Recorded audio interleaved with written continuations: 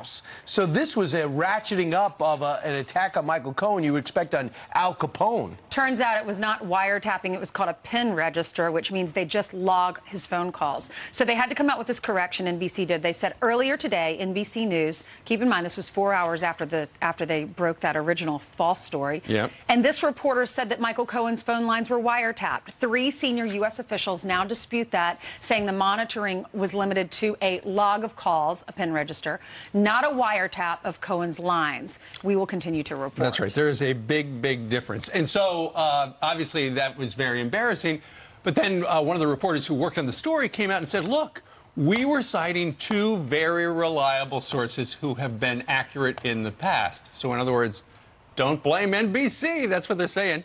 Ari Fleischer had this to say about how it all unfolded so quickly yesterday in the effort to get Trump and anybody around him.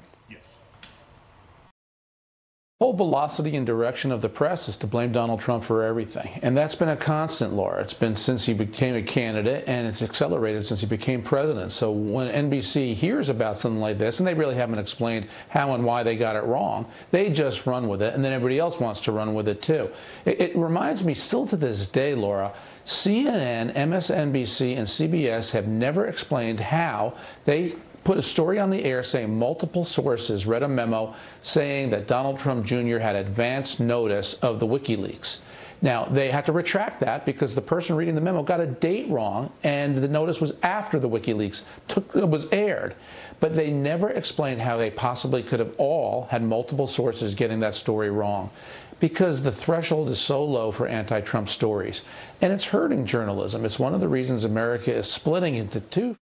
Yeah, it's unbelievable. Standards. I mean, when's the last time you saw a headline that they had to retract that said Donald Trump exonerated in the Mueller probe about the announcement about to happen? It's always on the negative. It's always against.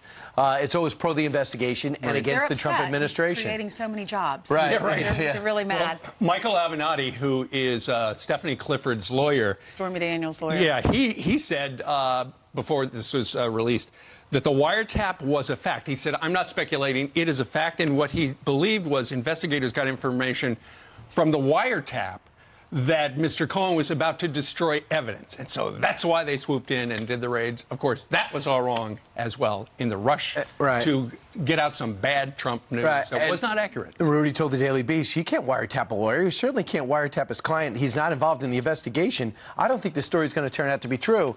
Well, after about 4 hours, so it breaks at 1. It took until 5:25 for there to be a clarification on Chuck Todd's show on NBC when Michael Winter, I think his name is Michael Winter, hops on and goes, okay, we have sources, but it turns out they're just monitoring.